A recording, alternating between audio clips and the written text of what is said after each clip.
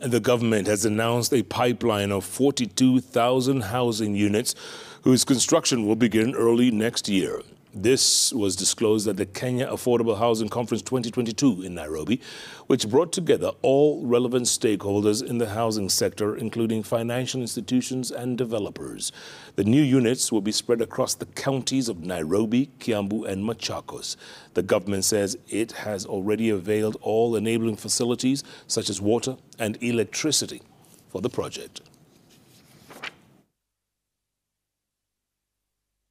The upside is that when done right, the development of housing markets stimulates economic growth, creates jobs, and helps reduce poverty.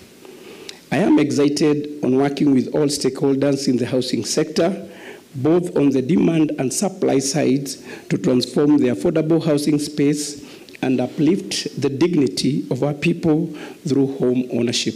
So even before we go to the difficult processes of mandatory contribution, ladies and gentlemen, I want to tell you, if we all put our heads together, this program will happen because Kenyans want a home. Those who are still debating as whether Kenya wants a home, I think that debate has already gone.